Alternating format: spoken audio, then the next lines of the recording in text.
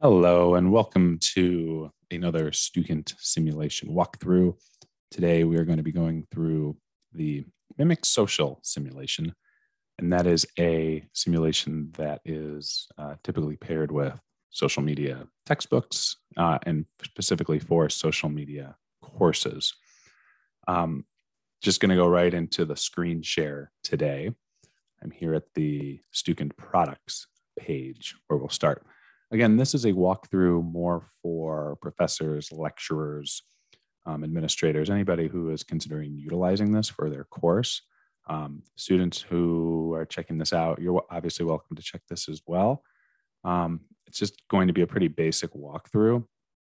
And I would say most of the time is going to be spent talking about the mechanics of the simulation and how to better integrate it into a course syllabus, specifically those that deal with social media and digital marketing introductions.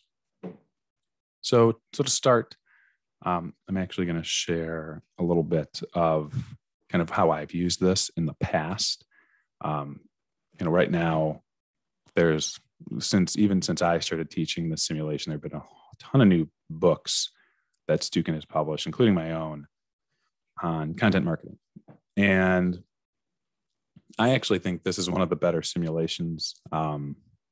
Social media, this is both paid and organic social, and you can utilize it for all sorts of different classes. I have only used this for social media classes so far, but I will be integrating it for my Introduction to Digital Marketing course in the fall. And I'm considering implementing this into a content marketing course, but I also have the content marketing simulation that I'm doing. So I don't want to overload students, and I definitely would not recommend more than one simulation per course, just because it is fairly time consuming, and it's something that it's difficult to rationalize sharing, having students do more than the work that's required here in the simulation, in addition to studying for an exam or doing any other sort of final project. So for now, I'll just kind of show what I have here. This is my sample syllabus here. I thought I had put each week kind of where the Mimic simulation due dates were for each round, but I remember originally I did have it set up where in every single week I would outline which round was due. And when I first did that, I realized that was kind of hard because some students, obviously, like a lot of students, prefer to procrastinate. And while I try to avoid that just for their own good, I realized after this first time running through it that that can only really be a recommendation that I make. And I wasn't going to grade them on every individual round. I was just going to grade them on their total results. So what I did here is I set up the simulation to be due really the last actual week of class before we have a study day at our school, and that always seems to fall on the day that I have class. And then there's the final presentations, which is for a final project, not related to Mimic.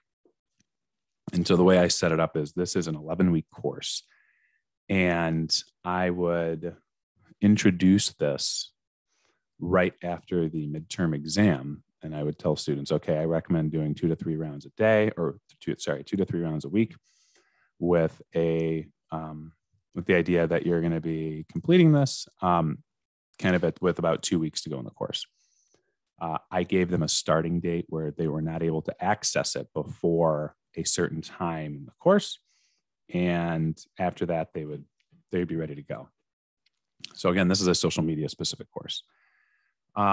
The reason I didn't open it earlier in the semester or let students do it from the beginning is really because I wanted to get through a couple of key topics, and I didn't want them to go so far ahead and then come back to me and say, hey, I didn't have a chance to actually learn this. I thought I could just do this on my own. And also, this is for an MBA level course, this syllabus. I've also used this for an undergrad course, and I do recommend going week by week there. And it's really hard to just because students in the undergrad course don't usually know what they're getting themselves into. Most of them have not run social media for a brand in the past.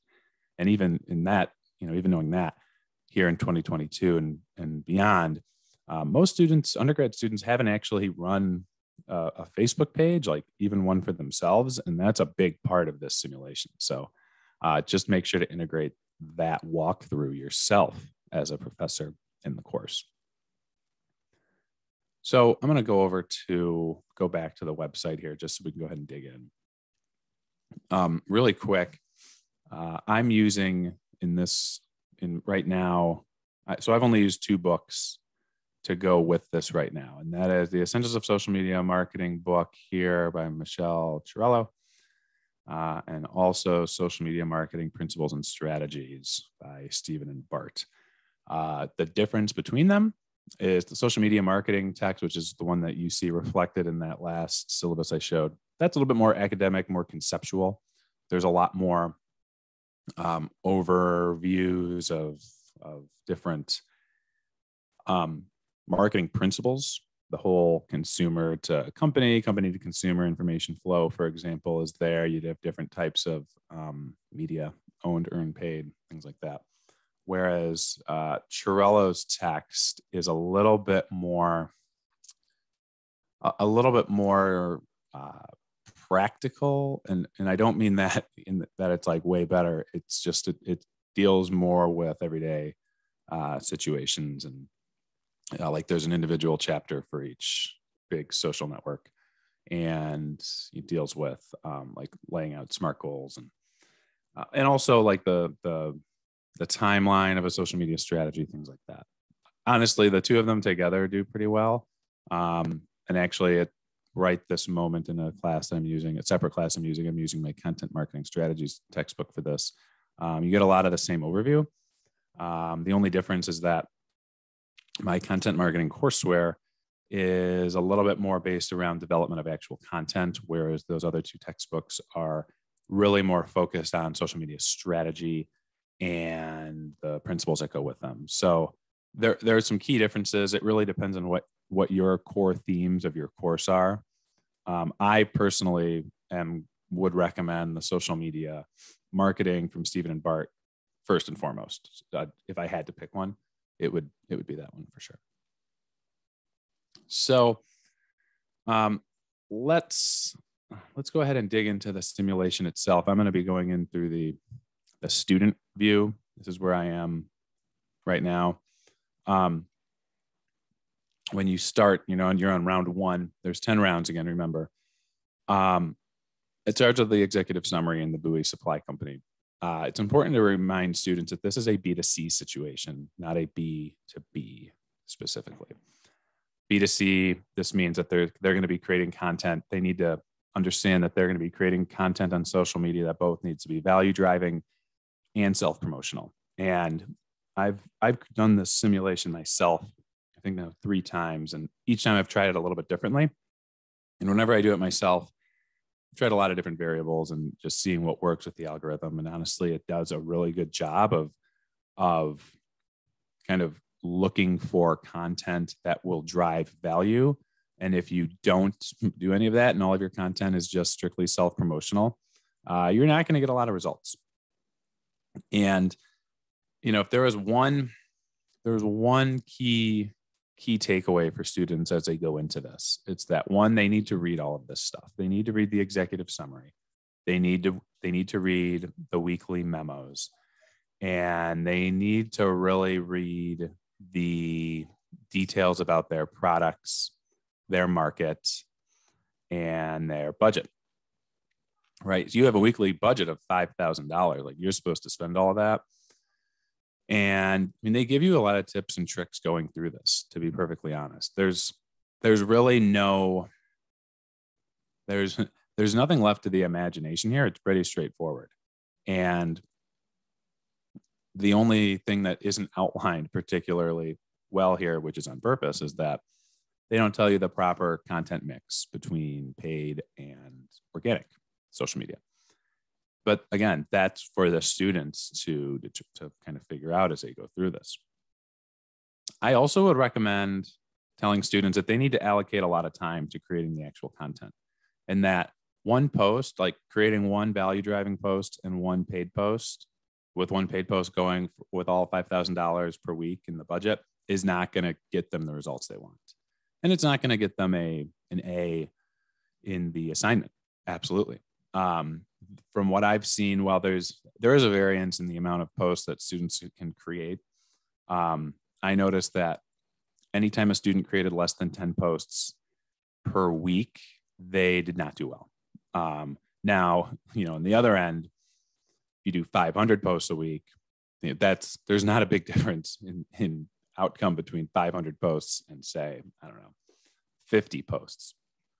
I don't know if there's a sweet spot. I think for me, the single best round I ever ran was one where I think I did a total of 20 posts, and 5 of those were paid, and they were different types of posts. So just an overview and kind of what to consider telling students up front. So you're going to do the walkthrough, go through the products, making sure that and if you're a student, making sure that you understand what these products are.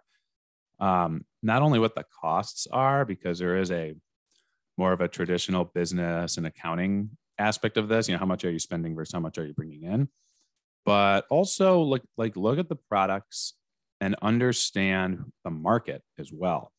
I kind of feel as this is just a mix and match game where you need to mix and match the proper audiences that you're targeting, the proper products that you're promoting, and the proper channels where you are actually publishing your posts.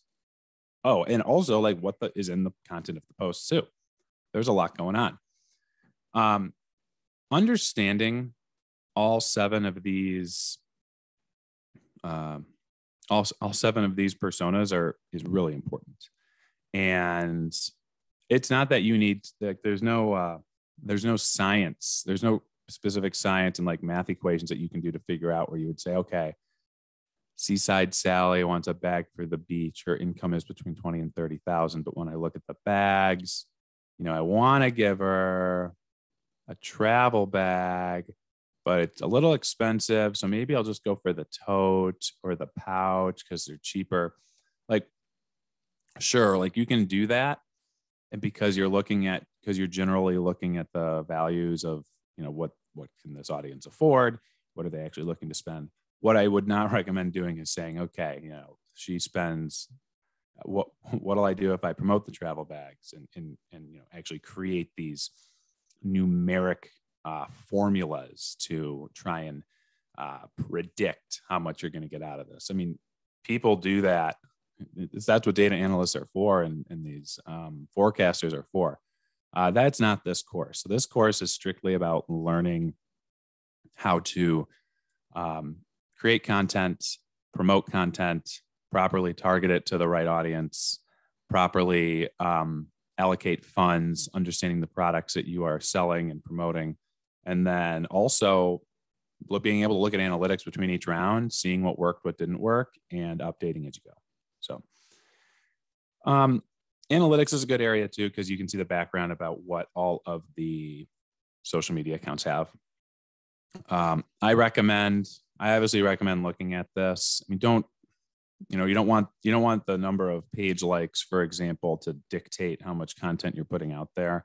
I would, instead you want to make sure that your age group and your gender ratio are matching with the market that you're going after.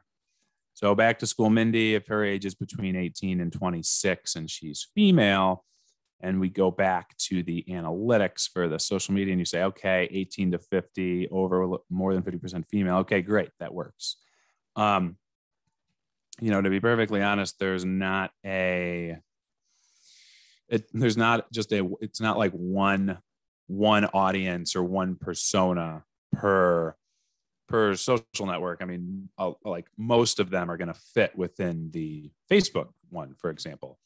There's some fundamental differences, and you need to look at all of these different social network accounts to really understand. Like, for example, you probably don't want to bother targeting Pinterest to any of the male groups. Now, in recent years, that's changed. There's some data that came out last year in the mid-pandemic that the number of men using Pinterest has actually grown 50%. That's great, but again, this simulation was built a couple of years ago. I mean, this isn't something that this is exactly what it is. It's a simulation. It is not supposed to actually show you what would happen today. So that's kind of an overview of that. And then the other thing on the analytics is making sure that you look at the ideal number of posts. I mean, you don't need to post on Pinterest 27 times per day. I mean, that's a lot of content. I never posted more than once on Pinterest per day. Now, having said that, I will say up front, Pinterest is a pretty high converting social network in this simulation, just to give you a little tidbit. Meanwhile, you have things like LinkedIn. You should never post more than once, and it's hard to sell that. YouTube, knowing that they're all videos, 1 to 3. Okay, there's a nice broad range there. But it's important to know ahead of time before you go and create your posts. You need to look at these social media summary analytics, for sure. Then you have your budget. That's just an overview of how you're supposed to be spending your money. Pretty basic. It is important to understand that there is a budget for a product and for promotion and product. There is a difference there. It's not $5,000 on actual just social media ads. When I would break down the budget, I usually would, if I recall correctly, I would allocate probably 60% to promotion normally. I mean, sometimes it would go up to as much as 80%, but it also depended on how many videos I was doing.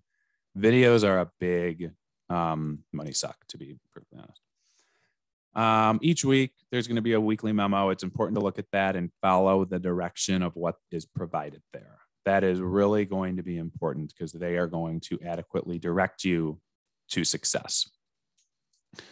Then you have the posts. I already had created a couple. So this is intended to be kind of your buoy social media aggregator, the Mimic social media aggregator. It looks similar to maybe something you'd see on Hootsuite or Sprout, a little bit different, but it has all of the same basic things. You would select where you're posting, like you would click that. It's an obvious option. Do you want to promote? Yes or no? And then you're done. And then when you go over to Buoy, into this post, you would actually create the content. So say I wanted to write something, maybe not a promotional post. I'm just going to do a value driving post. I love seeing our backpacks out in the, I'm just making this up, wilderness. And then you see, okay, like there's an option to add a photo or actually any type of attachment, I should say. And the thing here is that there's a lot of stuff here. Some of them have costs. If you want to create an infographic, it costs $100. If you want to do, this is a video with $3,000. So you see the price can get high quick. But then there's also, $3 photos, $100 photos. It's $5. Not that crazy. And I also would strongly recommend looking at things in their categories. They have different folders, right? So they have. I wanted to take a picture of the wilderness, so I'm going to look at pictures, right? Let me see if I can find it in the wilderness. So we'll do that one. It's free. Maybe we want to post this onto Instagram first. No, I don't want to take that off of Facebook.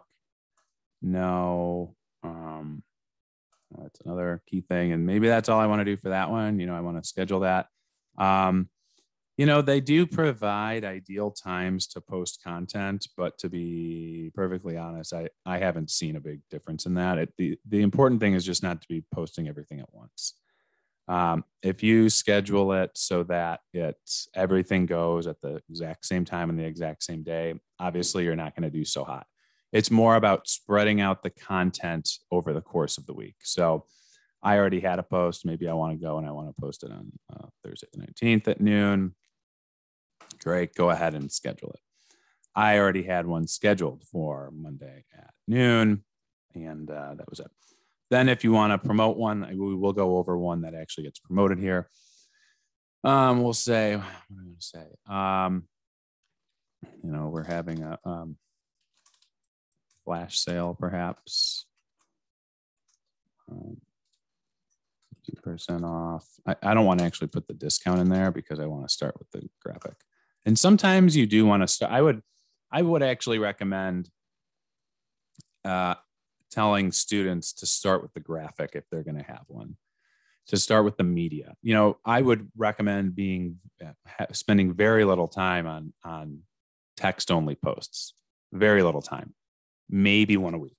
And when that happens, it needs to be really something powerful. It cannot be anything that could at all have a media to go with it. Right, we'll just go to the 20% off thing. Flash sale 20, because you want to be consistent here too. The simulation will know if you say 40% and the graphic says 20, like you'll get dinged for that. And that's just a normal consistency thing. Like that's, if that happens with somebody and you can look at the students' results, like consistent messaging across content is pivotal. 20% off the entire store today only. Again, I might do these differently, but I'm just doing this in the interest of time. You can change your time. Maybe we'll do it then. Now, when I schedule this, you'll notice it won't let you schedule it without picking one.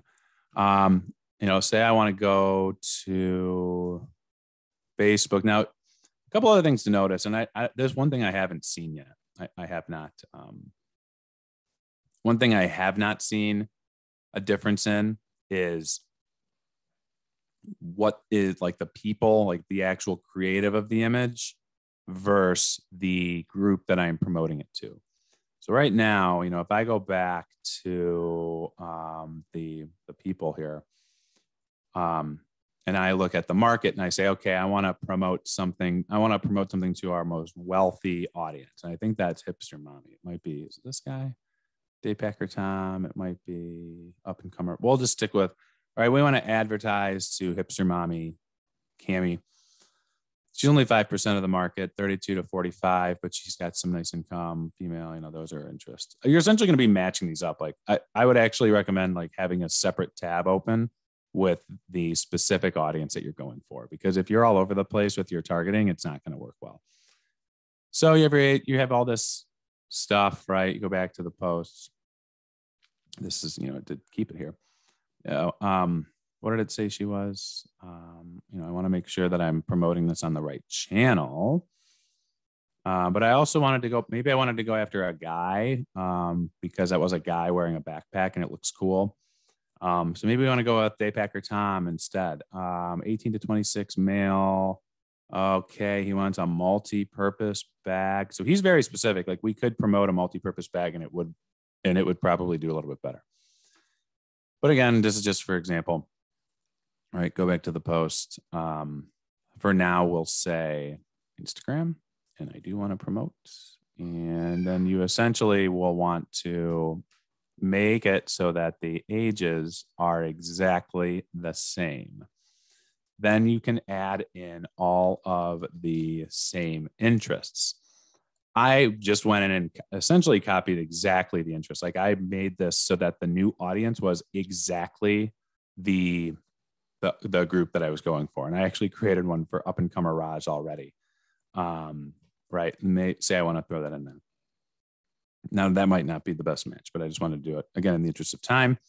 I've done that. And now if you remember, one other thing that you need to do is making sure that you had selected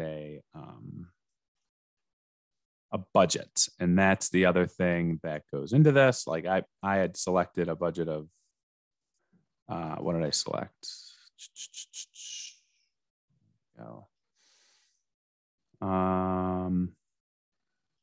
My budget that I had picked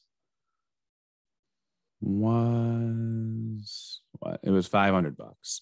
And so that's, it's only $500, not that much. The good thing too about this is when you schedule it, it's not going to run. All of your posts that you schedule for the week are going to be listed here. But then you're ready to go. I won't take any more time. You're creating these. Go to run simulation. You go look at the estimated spend and you have funds available. Yes, I have lots of funds left. I get it. I'm supposed to spend it all. Then you run it.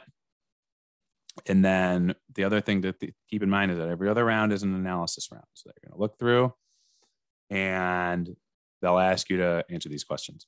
I, as a professor, have never actually used the answers to these questions to give them a grade. It's great for the weekly review where you could say 1 week you have to actually do the round and maybe that's a pass fail. Second week, you need to do the analysis and do the responses to the questions. That could be points based on responses to these. The only challenge is that sometimes it can be time consuming. So you look at the post analytics and see what worked. Facebook, nothing because it didn't do anything. Here's your Instagram performance. Okay.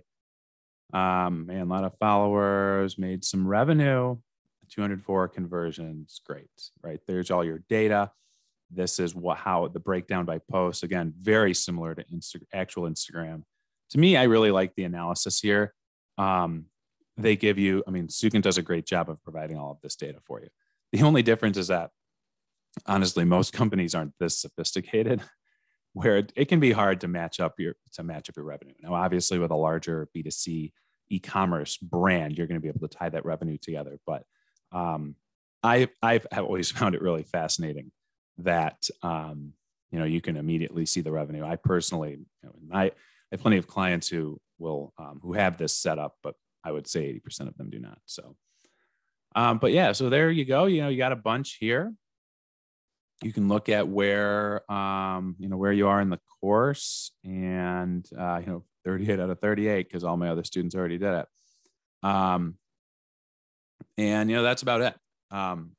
After that, the round's over, and I believe it makes you submit these. To be perfectly honest, before you can go on to the next round. So, that's it for the walkthrough. Again, you just saw me spend a couple of minutes, create just a couple of posts. And if students asked, hey, how long does this course take? Does each week take? I would estimate that's really, the way I answer it is it's as much as you put into it. I wouldn't recommend anything under an hour. If you spend 1 hour putting together posts, reading all the content, understanding what's going on, that's going to get you probably less than 10 posts. And the good thing is with each post, it takes a little bit less time. So it's not like it's going to be 10 posts an hour, meaning 10 hours equals 100 posts. You can get it down to a science in terms of the actual building of the posts. And I think the most I've ever created in a single week was 50? I think I said 50 to 60. And I knew what I was doing because it was my second time through.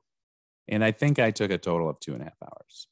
So it's not a big deal. It's not that time consuming for students, but it is important that they know that it's going to be something where they can't just cruise through, publish a couple of posts and be done.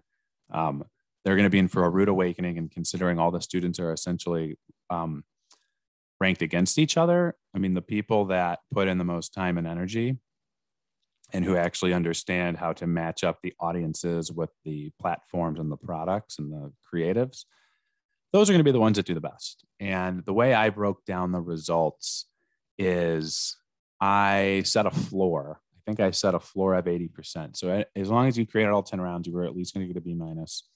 And then I segmented the results of actual, the way I had to do some of my own weighted averages. The good thing about this is and I won't go into this right now, is that you can actually look at the responses, and you can download a grading spreadsheet, which I do recommend checking out.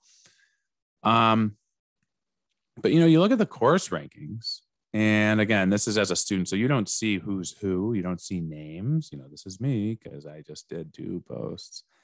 But you look at the differences here, right, in the rankings. Like I personally weighted a couple of these differently. Stukent ranks these based on a variety of factors. I think the final number is simply revenue, that being the number one. But in my course, I do a lot of talking about B2B and the value of value generating content. And so for me, I actually would weigh the revenue pretty highly. I think it was like 60%, but then I also would include, like I gave impressions, I think 10%. I think I gave engagements 15% and a couple of others. Because there's something to be, there's something to be said for getting a ton of impressions. A student who did, I think it was this student here, or whoever it was, I had a student that just delivered a ton of impressions. Maybe it wasn't this course. It was another course where they had like 20,000 impressions. And I looked and they did twice as many posts as everybody else. I wasn't going to give them a failing grade or even a B because of that, because they didn't realize how, the fact that they posted so much that it eventually got to be just kind of repetitive. And yeah, you need to know that in your career, and I talked through that in my recap lecture. But they aren't gonna, I'm not gonna knock somebody for spending way more time and effort in that. You know what I mean? So that was about it. I mean, and then I ended up, it really depended on what their weighted average score turned out to be. And then I just grouped them into, clusters and assigned grades based on that. So it was completely numerical. It was, but I also told them like, hey, like where you fall in the rank, because they can see where they are here. That does not necessarily mean that that's the grade you're getting. If you finish with a rank of 10, that doesn't mean you're going to be, or whatever the halfway point is, say there's 38 of us. If you finish 19th, that doesn't mean you're getting a 50%. That also doesn't mean you're getting a 75% or even an 80%. It really depends on how close all of you are together. I'm going to weigh these different things. And I told them what the weights were going to be ahead of time too, so that they knew. But, for me, it was just of the utmost importance that they understood each round, like, hey, your rank is not the be all end all about this. And as long as you do all the rounds, like even if you finish last, you're not going to fail. Like these numbers are not, I don't know why they don't have 5 stars and as much customer satisfaction. Might be poorly written posts, but they're still bringing in some revenue. It's not for a lack of trying that they finished last. So, but that's about it. I don't want to take any more time. I've been talking on this for a while. I'm happy to, if you have any questions, please feel free to reach out to me, and I can share some details on how best to address the creative side. I just threw some text up there. Obviously, you want to be concise. What I did, I promoted one post and I did pretty good. I got 8,000 in one post. So I'm sure if I had actually allocated all of my, done like 4 others like that, I'm sure I could have gotten out of the basement there in that first round. But